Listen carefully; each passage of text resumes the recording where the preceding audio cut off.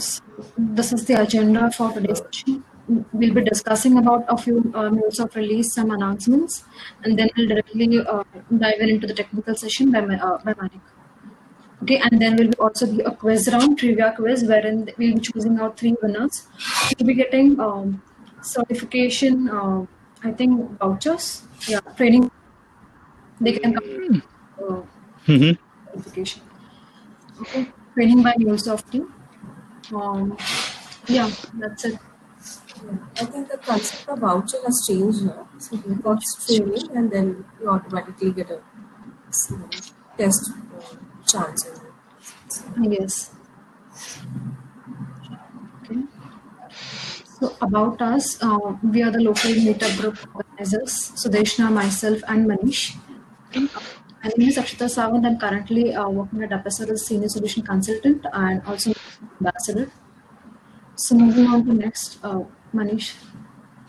Yeah, so I am Manish Yadav, currently working as a integration architect for Millennium. I have a 5+ year experience with the MuleSoft. I'm leading Mumbai group along with other 2 leaders. Yeah. Hello everyone, I'm Sudeshna Mitra. I'm a technical architect at Accenture and I'm also the MuleSoft ambassador along with Manish and Akshita. We are organizing the MuleSoft meetups for Mumbai. Thank you for joining once again. So we haven't done the introduction session. Do you want to do it now, Manish? So basically we will 5 to 10 minutes from now. Basically, if someone are interested to introduce themselves, if they are new to the MuleSoft meetup, if they are joining first time in Mumbai group, or so at least they can introduce themselves if they wanted. So anyone new and they wanted to introduce themselves, they can unmute and introduce to us.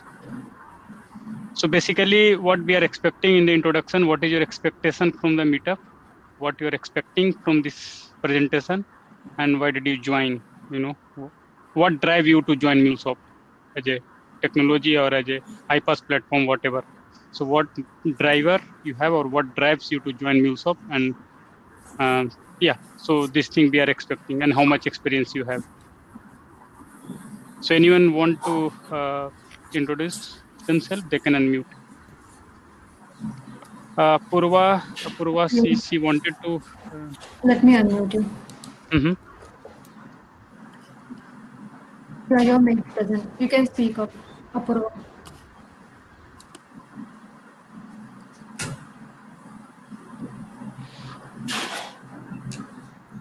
Okay, anyone else who wants to introduce themselves? Hello everyone, my name is Gopi. I'm currently working as a Java developer. Transition into the MuleSoft. So I have previous experience in ETL tool Informatica also. So I'm interested in integration part. So I chosen this as useful tool in future. So I started learning it. That's all. That's nice, Gopi. Welcome. Hey, Apurva, yeah. Who's this? Hey, Manik here. I think my Chrome window just got whitened out. I'm gonna relog in. Yes, it happened with me also, Manik. So I just relog in again.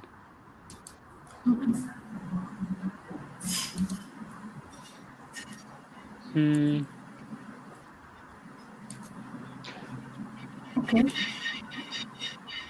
Anybody else who has joined our meetup for the first time? Please introduce yourself. I can see lot of name are quite not new, I would say. I think. Yeah.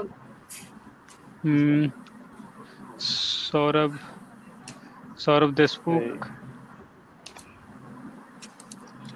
Okay. Yeah.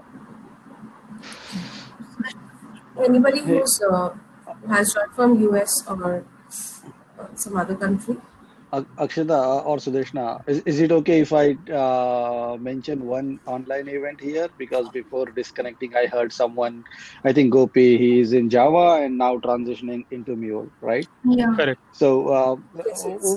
that reminds me on 15th of October on online meetup group, we have a special event which by Alex. So he's one of the Salesforce Alex. architect, Yeah. right?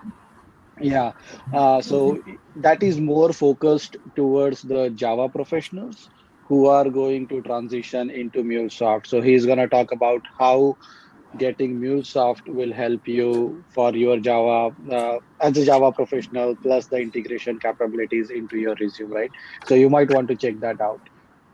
Sorry to cross over. Just Okay. like I heard a Java professional That's That's turning into you MuleSoft, can and also that's share, yeah. Manik, you can also share the link. Yeah. meetup link in the chat. Okay, yeah, yeah. So everybody can just Sure, I'll send that one.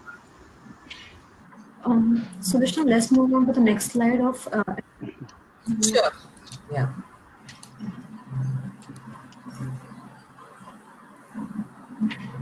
yeah. So our today's speaker, I'm sure most of you all know him, but still you can go ahead with your Oh, introduction. So I think uh, we don't need the Don't need an introduction, introduction. Manik. I mean, anyway, you can add some of the line, no, but I would suggest not. But yeah, no, you can add. no. Yeah, please do. No, I mean, anyways, that's as usual.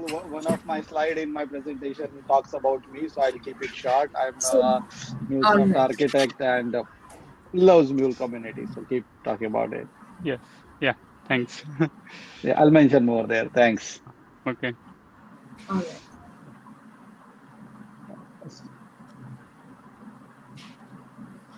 So we have three connects. One of them just had recently on the 8th of October, and the next two are the upcoming ones, Americas and APAC. So you all can register for them, like whichever is feasible for you. I'll also share the link in the section below, like in the comment section. And on this, You can go follow this registration link, and also Akshita will yeah, share I'll it. share it in group as well, in WhatsApp and Telegram group Yes. as well. And the next thing is we are having a MuleSoft hackathon coming up, which is for the first time MuleSoft hackathon. So there are some guidelines, there are some registration dates and all. Do follow it and register before the date. We don't pass the date. So So basically, the registration process is still. I mean, I've checked this link. It's not yet, I think, ready. But we will definitely keep this group updated as soon as we get more information, so that you can register. But we'll share this link as well. okay, Actually, we can add thank this you. link in the chat. Sure. Okay, I yeah. think I think it's gonna get announced in the this upcoming America's Connect. So maybe after that link will be open and you will be Then able to yes. register. Yeah. Right now we get an access denied when we Yeah. click on this. Later we will get to Yeah. see the actual link. Yeah, that's it, Vishnu. So, yeah, Manu, are you ready? Like, have you done the restart? Sorry? So Manik, are you ready for the presentation? yeah, it's shall I start? Uh, Wait, yes, stop the mhm. sharing from my end. All right. So let me share my screen.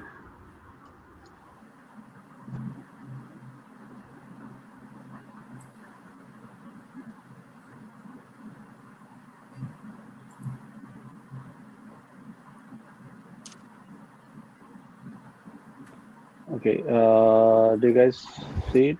We can see it. Yeah. Yes. Okay. Yes. All right. So let's go back here.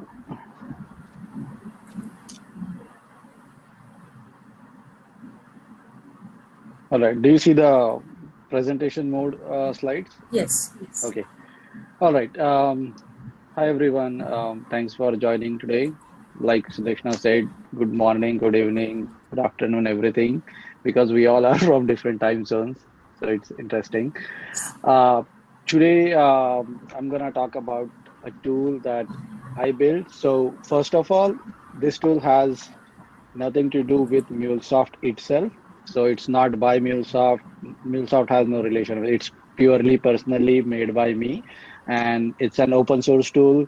So just it is very targeted towards the Mule applications only. That's the only relationship. Otherwise, it has no relationship with MuleSoft. Just to make it clear that nobody should take it as like a something coming out from MuleSoft them, right?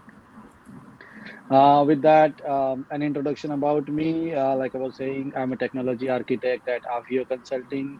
We are a MuleSoft partner here in US and very niche with the MuleSoft integrations only. So that's me. Been in IT for more than 14 plus years now. I'm in MuleSoft community ambassador like Shravan, Sudeshna, Manish, and Akshata too. So we all are part of that group. I have presented at various meetups, Connect. I am integration architect certified with API design. I do like interacting with community, so you will find me on meetups, forums, blog writings, and all those part. I have created online meetup group, and I am a co-leader of that right now. We have like a four leaders covering all different time zones, like one for you Australia side, one in the EMEA, so we can cover multiple time zones for more people, right? Do you still hear me? Yes, yes. Absolutely. Okay. I think some background noise stopped, and I thought whether I got disconnected or what happened. Okay, sorry. Let me go back. Uh, present.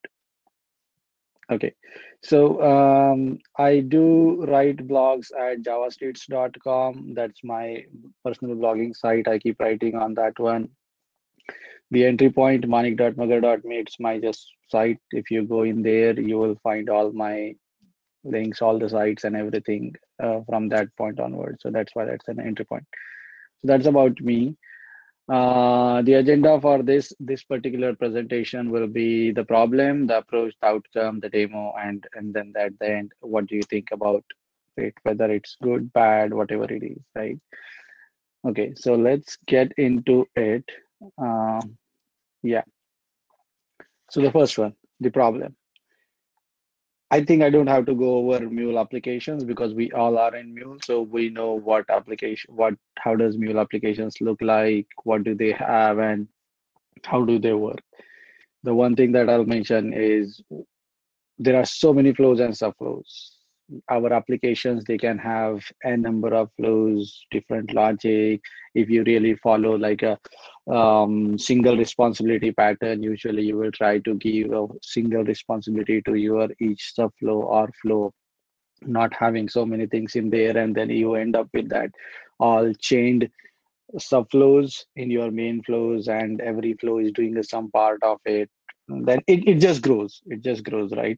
It keeps growing until the point where you have like so many subflows in there and flows, and then you kind of lose track of who is calling what. And if this is the application, and if I'm debugging, okay, I will go on this first up. Sorry, I will go on this first flow reference, hit F3, and then go on find, okay, it is calling maybe subflow level 1, then again hit F3 here to find next one, again hit F3 on this one to go here, and by that time I am completely forgotten like what was the first subflow that was calling this one.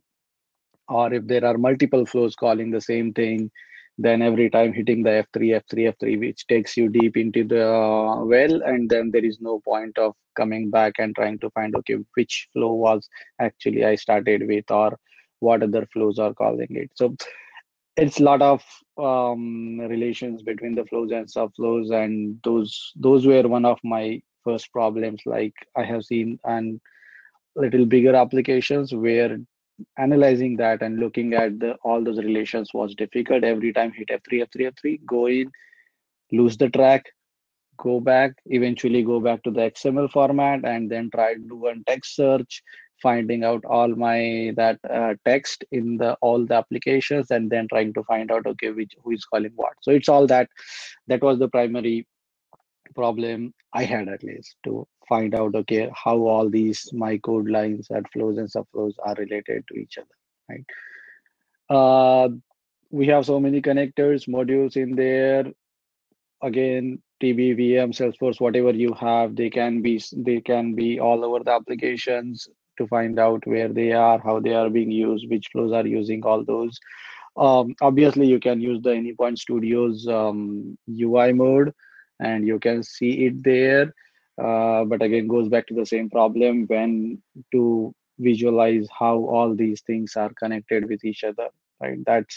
That's another part of that problem. How does message flows through all of this? So, like I was saying, it starts from here, comes here, goes there, goes here, and from here it goes here or here, and like all that. How do you, without debugging all that, without hitting F3 and all that, how do you quickly look at it and tell, oh, okay, this is what happening. This is how my message is gonna start from here, and this is the line it's gonna follow. Visualizing all that, right? That is another problem of it, and you have a lot of things in there. Okay, so that's some of the problems, at least the ones that I thought are more strong, and something should be done for it. How did I approach about it? So let's think about the graphs. I'm sure most of you have already seen graphs in different ways, either as a graph as a technology or some examples, some diagrams over the internet and everything. So what are graphs? Graphs are something like this, where you have nodes, you have vertices, you have directions, you have weight. So A is connected with a B. These are vertices, these are edges, and it shows A is calling, like it is going towards B. This is the direction of it. Then B is going to C, C is going to C1 and C2. There could be weights on the edges, and you can say, okay, this has more weight than this one. So graph graph can give you a way to visualize a certain lot of things, right? Like graphs are used everywhere, so it can tell you how your different things within the system are connected to each other, how they interact with each other, or how they are related to each other. So what I thought was, okay, let's take this same concept and see if we can create graphs for our Mule applications in there. So you can think of all these nodes as different modules, components, and then they are all related to each other. They call each other. So there could be directions, and there is a sequence in which they call each other. So there can be weights to all those calls in there, right? So we could probably use the graphs for it. Let's see then what happens. Then vertex, edges, direction, and then eventually Mule got into that mixture. And then this is what I said, like, what is this all gonna work? Like, is it happening? No, probably.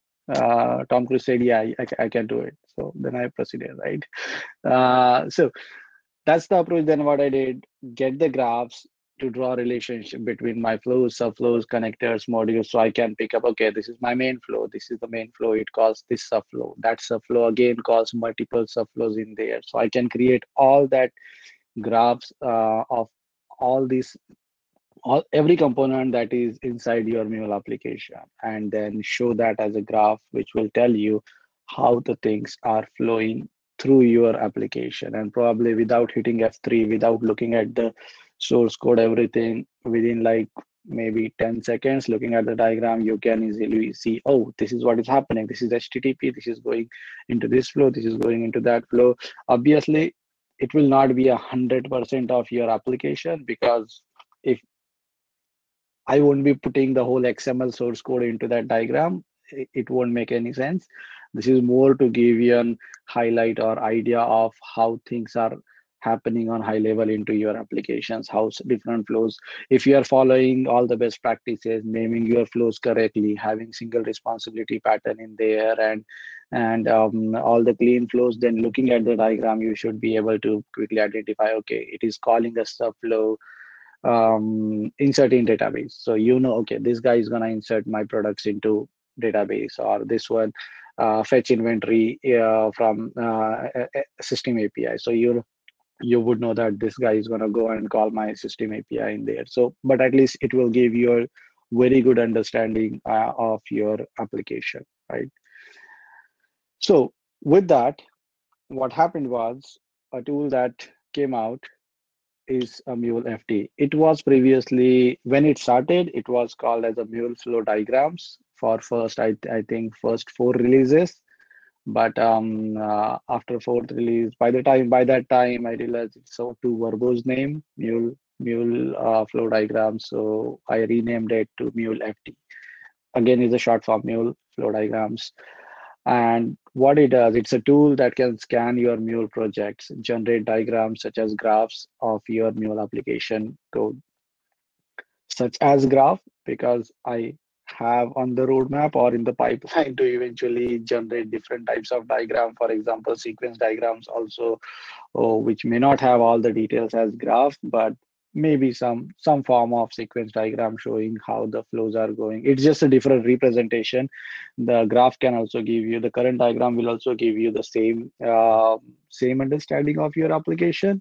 It's just a different layout when we talk about the sequence diagram, right? But for now, it's not supported. It's only the graph is what is supported in there. So that's the outcome of this whole thing. And this is an example. This is a diagram generated for one of the application in here, right? And you can see it has an Uh, HTTP. Manik, Sorry. could you please expand, Le- maximize the sh- max- yes. So yeah, hold on. I think in the presentation mode, it is not doing that. So let me get out of the presentation mode maybe. Hey, just right In click on here. not for money, to see it in full screen. Right click on the video and show controls. You will get the full screen option. On here. Money not for you. Okay. It is for participants. For you, it won't come. You are already sharing Oh, with okay, the okay. full screen. Yeah. And so this guy maybe again.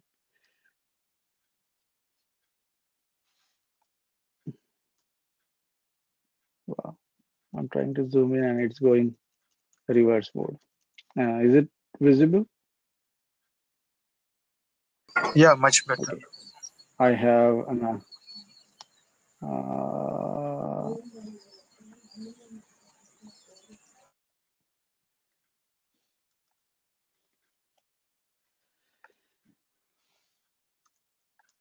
okay. Probably this is better. So this is the example diagram that I was showing there, generated for one of the test application. And what in the output it shows is, okay, I have one HTTP which is listening on say hello. It is calling the test app flow, which then internally calls my subflow level 1, 2. These are just the names of the subflows, right? These are name of the subflows. So it calls this subflow, then it is these things are actually defining the sequence in which the calls happen. So it is first calling the subflow 1, and then it is calling this test hello app flow, which is a flow, not a subflow. So it is calling that flow, and then the relationship continues, showing how each of these flows or subflows calls others flows. Like this flow is calling this flow first, then it is asynchronously calling this another flow, then going in here, and like it continues. I mean, it will go to every component and it will draw all that component. So this guy is calling again this subflow, and it is also calling a database select connector in there, right? So this one here is interesting. Here it shows I have another HTTP which is on say hello to, which calls test hello app 3, which the flow looks like it's publishing to a VM connector with this on this VM queue message to processes, and it can clearly show you this guy is publishing here and this guy is consuming it here. So you just looking at this, you know, oh, I have a VM, this guy is posting and this guy is consuming. So I don't have to go in the XML, pick up the queue name, and then search in the XML all my application, trying to find out where is the consumer for this queue, right? That's what usually, at least I have been doing. If I don't remember which flow is consuming from this one or which flow is publishing to this one, So then find the queue name, search in the text, and then go for it. So it can show you the relations or the links if there are asynchronous or the connector hops, like one guy is publishing to VM, other is consuming. So it can show you that things too. And some things in here are the recursion. So this guy is showing, okay, there is a subflow called a subflow loop who is calling itself. So there is a recursion. Whether it's intended or not intended, that's up to you. That's your code, but at least it will tell you, okay, there is a recursion in this particular flow which is calling itself. And there is one subflow named subflow unused in my test example, and nobody's referencing that. It may be unused, so don't take it this one as like 100% realistic unused. It is just represented as that because I couldn't find any flow referencing that subflow. It could be an opportunity to find out what is unused in my applications, right? So it can show you that. At the bottom, this is just a legend telling you how all these things are in the flow. This is a flow representation, subflow, unused flows, flow A calling subflow 1. This shows you the call sequence, and flow C asynchronously. This dotted gray line here goes here, shows flow C calling asynchronously to flow C1. These are the sources, and the flow or the subflow calling itself, like a recursion, right? So this is the outcome of executing the tool on one of the test application. Let's go back. We will see in the demo more how all this is So done. Manik, I have one quick question. Yeah, so if you Yes, but go to the VM, like you have a VM in the flow diagram, right? And yeah, can I yes, also get yes. the queue name in your flow? This is the No, queue but name. This is yeah, the but queue name. if I Messages have to kept processor. this queue name in property file, does it also visible to the flow diagram? That's a good question. No, because Mhm. it's a static code analysis, right? It's you can treat this as a Okay. static code analysis. So that's a good one. I can take that as an Okay, feature request. thanks. Thanks.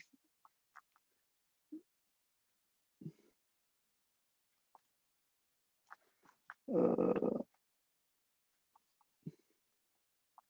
okay, sorry, I was just writing that down. Yeah, but right now, no, it's not. It's not parsing your properties file. So it is all what you have in the XML written there. So if you have a property file, it will a property name defined there as a queue name. That property name will get appear here as a queue name, not really the resolved value of that thing, right? But that's a good idea. Thanks. Okay, so this was the outcome in there, and we'll move to the next one. We were here and here.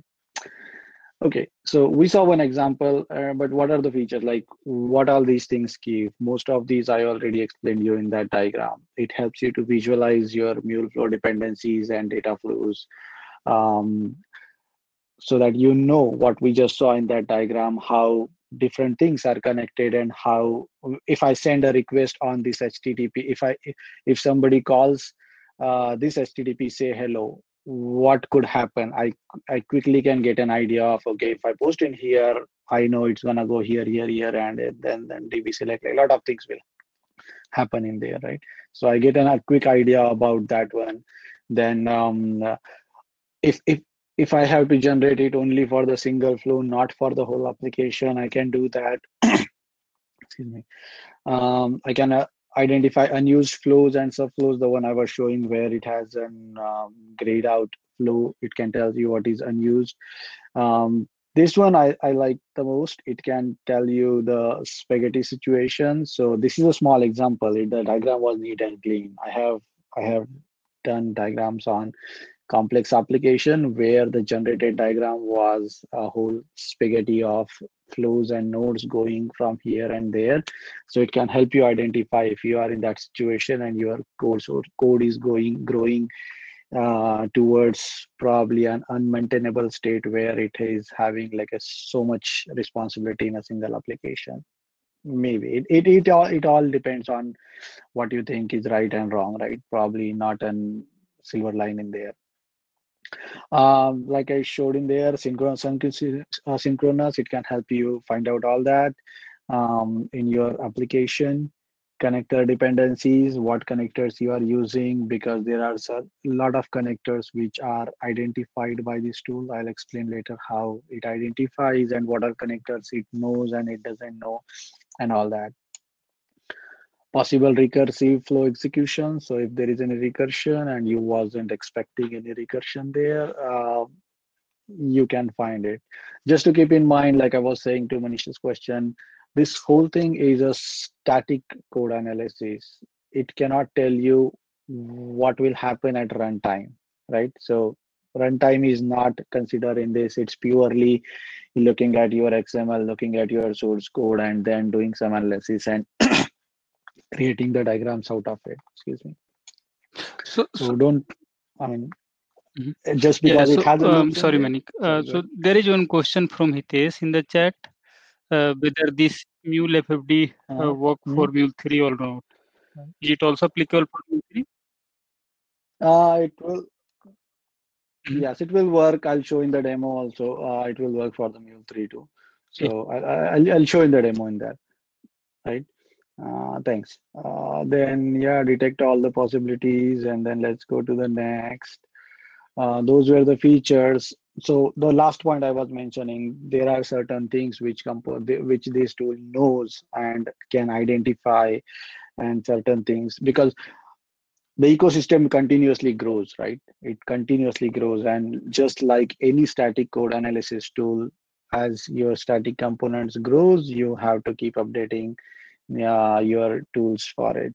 So for now, this component does recognize all the flows, subflows, flow refs, all the scopes, try, cache, async for each, and all this. So the way it does for scopes is, if you have scopes, it will go into the scopes and again find out what you have in the scopes, right? And it's continuously evolving. It's not like an if you see, it's right now only 0.7 version, so it's not like an 100% done with it. It's evolving almost every week.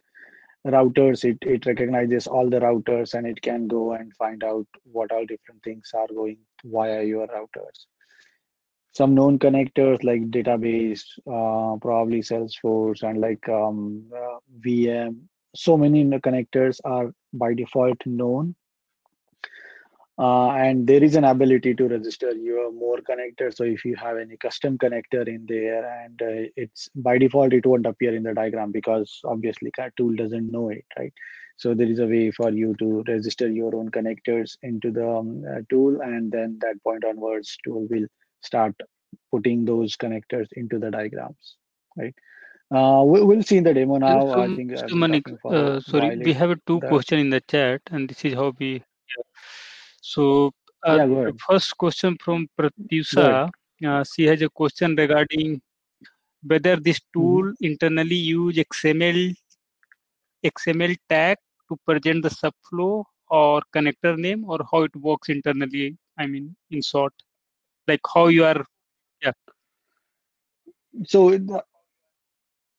it is exactly same the Mhm, full qualified mhm. namespace of a component that appears in the XML itself. For example, DB select in your XML, DB is the namespace of DB connector, right? So DB is the namespace, and then the select, whatever the next. So DB colon select is an fully qualified name of the operation. The same thing it does and identifies, because that is the most reliable way to identify. That Mm. is how even the Mule is finding it out, right? Like it's a typical XML defined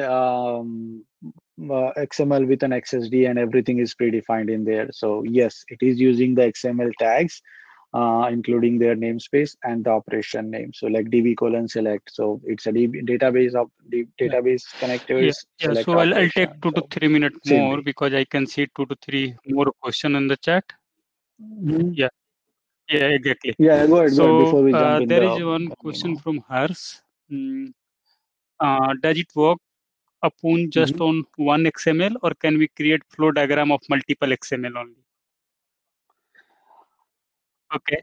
I will hold on to that question for the demo, because I am guessing now most Okay. of the questions will Okay. get answered in the Okay. demo Okay. too. But So let's go another ahead. question I from will hold on to Vishnu. this one. Does this tool give any recommendation like wrapping HTTP connector in until successful, or no? Any recommendation? Like you, if it is okay. Mm, uh, no. Those are two different responsibilities, right? Like the one that she's asking is more about the linter. Linters will tell you, linters will have some rules, follow those rules, and if you have a certain recommendations or patterns, so those are mule linters. And I think linter is not part of this tool, so it will not tell you whether you have a right code, wrong code, or any recommendation for it. There are better tools for it. There is one mule linter, and I think there is probably I'll just mention there is something coming up for mule linter from my company too. So we'll keep watching the space, and if something comes out, I will share. But long story short, for this one, this tool will not tell you anything about the linting, like any code and anything. This is purely showing, visualizing Thanks, Manik. I your have one more existing source question code. last, I would say. Mohit has Yeah, asked that go can ahead. you give me some light about what type of graph theory you have used internally to depict whole graph or whole diagram of the Mule application? Like what graph theory in terms of internal feature or Uh, something? Like I don't. I mean, probably not so much deep into the graph, because these are very simple. The real graphs will have a more complicated structure in there. Comparatively, ours are very simple. So I wouldn't say there is any specific theory. I do use some other tools like a GraphViz. From representation wise, I can say that I am internally using a dot language, and then the GraphViz tool, which helps you to write the representation in the dot language, and then you get that dot language file. It's like a specification. You write that in, convert all that data into the dot specified data structure, and then you give that data structure to dot engine. Sorry, then you give that generated dot file to a dot engine, and dot engine will convert that whole thing into a diagram. That's like on high level happens internally. But probably, yeah, I mean, that's more if you want. The source code is all on the Git. Like, feel free anytime to just go in here, MuleFD, and get yourself into the source code, find out how it is doing, even any sending PRs, anything. It's an typical open source. You can go do whatever you want in there. If you find anything wrong, feel free to send issues or bugs or anything. I'll be happy to yeah. So have all one those more question, and I contributions. think Right? I have the same question, but someone has asked Abhijit. Yeah. I was thinking to ask the same question to you, Uh, but yeah, thanks Abhijit mhm, for asking. So the question is, how does this tool mhm. identify global error handler in MuleFlow? Does it also identify the any error handling while scanning the flow? Uh, Mhm. it still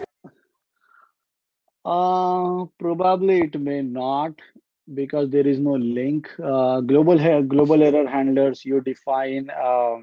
If you are not referencing into the error handler, it won't know it. It won't identify that. Like I was saying, it's a static one. If you just have a global error handler defined in the configuration, like a no reference in down there, it won't find it. So I would say probably it And won't. if you reference That's to a good one, which it, I right? will just check later. If you That reference how, to it, then it will sorry? be shown in the graph. I mean, if you are referencing to the error handler, then it will show, right? This is I what Sudarshan is. Yes, yes. If you Yeah. think of this, and anything that has a links, anything that scanner can see that, oh, you are going from here to there, there to there, there to there. Anything that scanner can see, it will write it down there. If anything has no visible, it's same as how the Google search engine goes, right? It goes from one site to one link to another link. As far Manik, as it just can like see, it keeps scanning and typical view, going right? in there. In But Mule that's also, a global alien handler we won't be able to see in graphical exactly representation unless and until we. Yeah. right, because yeah, because it's like something happens asynchronously, something happens completely out of your own logic. Like it's something taken care by runtime engine itself, right? And even the Mule that graphical view won't show, like you are saying, it won't show you Correct. that Yeah. because it only I think happens at the we'll get runtime. more idea. Yeah. Okay. So I think we should, yeah, I think let's see it in action. So the demo part, first three are done. So let's go into the demo, right? The very first thing, So we will take up so I'm the questions. here. Please Da, do da, da, keep da, da, writing in da, the da. I'll chat, just keep. everybody. So we will take up the questions. Yeah, Let's start yeah, with the demo because I think lots of the questions will get answered. yeah. Yeah. Right.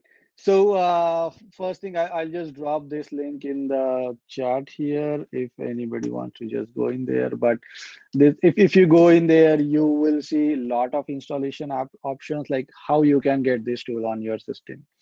If you are using Apple or Linux, like a Mac or Linux in there, you can use SDK Man, which is one of the tool that I use to maintain installations on my system, right? So you can get the install SDK Man in there using this one. And once you have SDK Man, you can just do SDK install MuleSoft, MuleFD, right? MuleFD, and it will go and fetch the latest version. It will get it. If you want to upgrade, you can always upgrade to the latest one SDK upgrade MuleFD. It will upgrade it to the new version in there.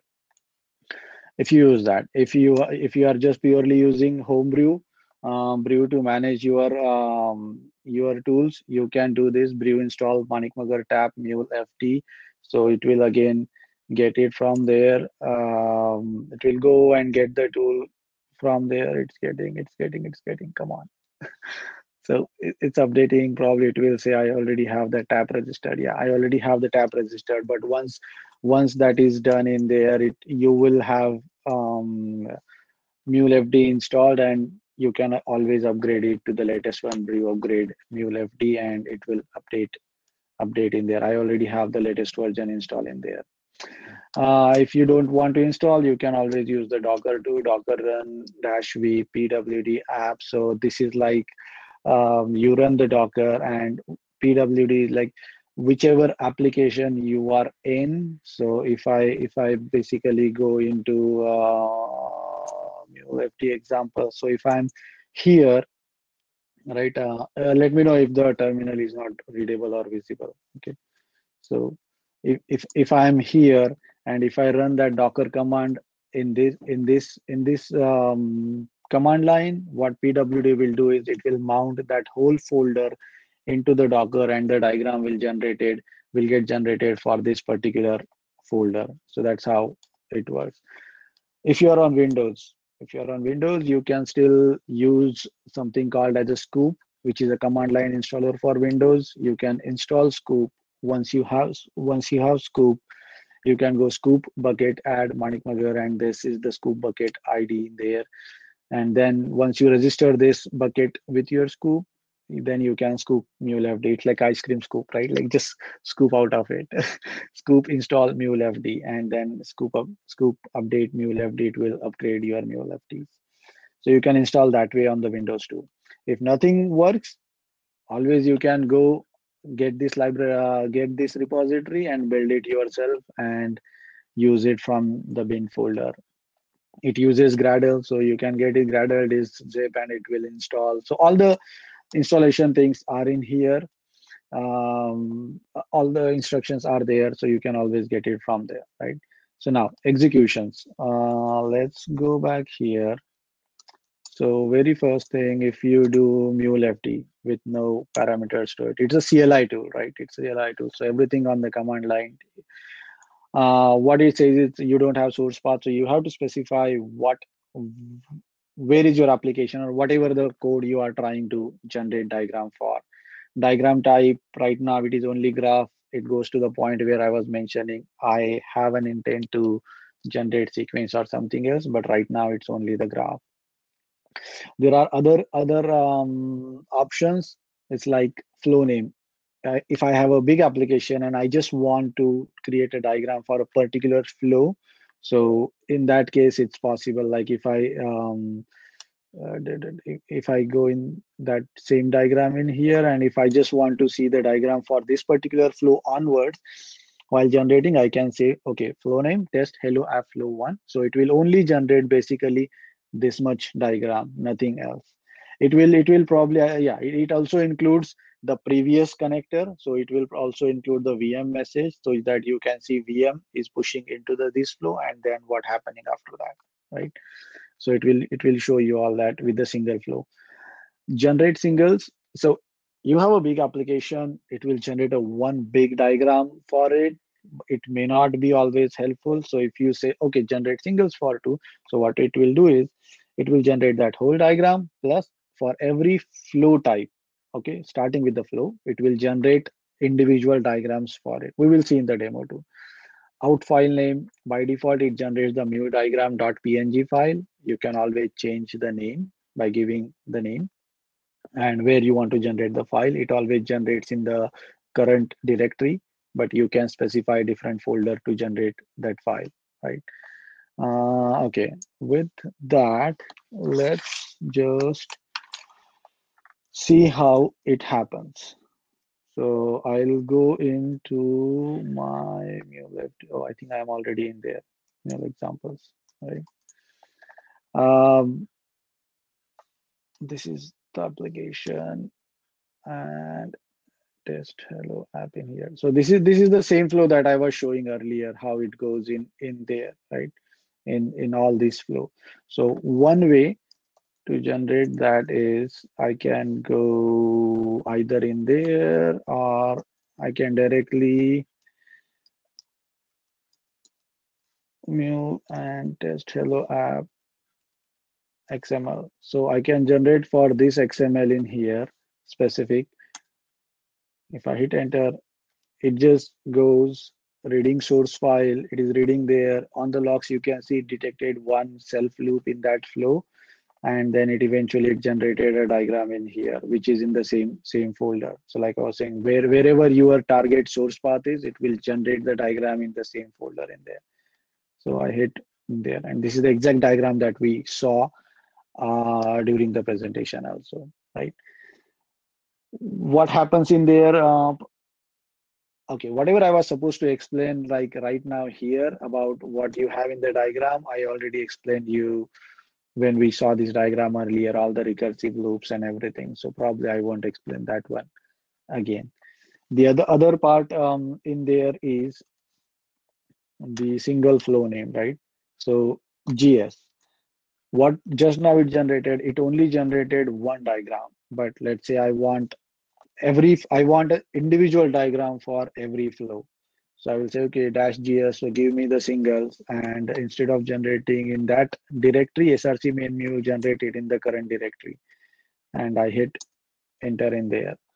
So now if you see, there are more like single flow diagrams. It is generating single flow diagrams for every flow that I have in there. And if I basically open it here, you can see a folder name, new folder it created, single flow diagrams. This is our typical consolidated diagram. It will always generate that consolidated diagram. But at the same time, here, this guy, single flow diagram 11, 10, 11, 10.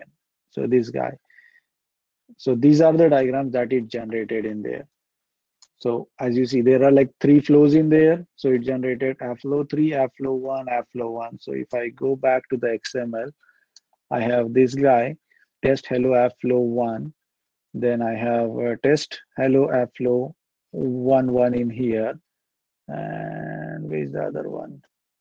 Oh, that might be the old one. Let me see. Test hello app flow 1. Okay, which one it picked? Hello app 3. Okay, test hello app 3 in here. So see, this is the thing I don't. get from here. 1, 3. Wow. Okay, maybe someone else is connecting to this guy. But this is the flow. Test hello app flow 3.png. It picked up and it showed you everything that is happening between this and the other part. Same way, test app hello 1. So this is the app hello 1 in here, and it's showing you everything that is connecting to that particular flow in place. Then this is app flow 1. This is the app flow 1, and I was saying, okay, it will show you everything happening after that, plus the one before that, like who is connect as a source. So this VM is defined as a source in there. So you can see the source coming from there and it's going where, right? So that is the generate singles. It can generate single diagram for every flow in addition to the consolidated. This is more useful if you have a big application and there are like a lot of flows and subflows there, and your consolidated diagram is just too big to realize really what is individual flows are doing. So you can use that one. The other part is about flow names, right? So if I give like an flow name of this guy again, the test flow app, this one, test flow app, right? And I can say, okay, generate in here. So it is only going to generate for that particular one diagram. And in this case, the image name is not mule hyphen diagram, it's the name of the flow. So you can generate for that particular one flow. If I go back here, so this is the individual diagram for that flow which it generated and put it out there, right? So that's you can do. Let me see what else I have in there. So that's yeah. So those are the different options for the command line. You can generate for the single flow or individual flows or everything.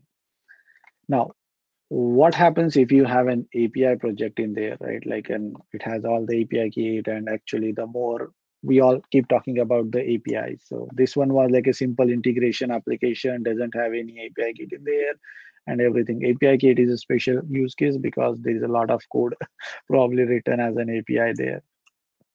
So if you have an API code, what it will do is, let's see, src main mule and test API. So if I go back to the source code here and here, so I have an API. I haven't tested simple API. There's an API Git router, and it has basically a couple of flows going to put users, get users by user ID, get post users, and a test subflow. So it has all the API implementation going into different methods. Those flows again calling other flows in there. So what will happen if I generate a diagram for this one? How good of it will be to tell me what is happening, right? So if I generate this guy here, MuleFD, and I'm giving a test API.xml for this one. So it started generating the diagram and it generated the mule diagram.png, the default name. You can always change it. And now if you see, what it's showing me is, okay, in this app, I have two flows, test API main, test API console. One is listening on HTTP API star, another HTTP console. So it immediately tells me, oh, I have a console enabled, which is probably not suggested. I never keep consoles in my applications, just turn them off. So it tells me, oh, I have a console, I'll just turn it off. Then I have an API kit router with a test API key config, and it is going to all these flows like API kit config going to post users API config, get users config, get user test config, and put all this. And this all by simple API thing in there. They are all calling this subflow, and that subflow is going in here. So it tells me how my API is, what it is calling, and where the code is One going in there, simple right? So question I have. it can identify API kit What in there. if anybody comments out, like normally I have the Yeah. practice of commenting out the HTTP console.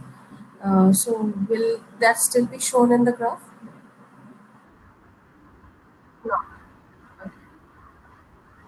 it will not be shown in the graph, because even by XML's by any XML parcel will never pick Yes. commented out So that code will be as an ignored. active XML element, right? It will not pick Mhm. up that one. So yeah, it won't show you that. So I think that's a good idea. Mhm. I mean, like, that's the thing. So let's see if we have that one, right? So I have a test API main.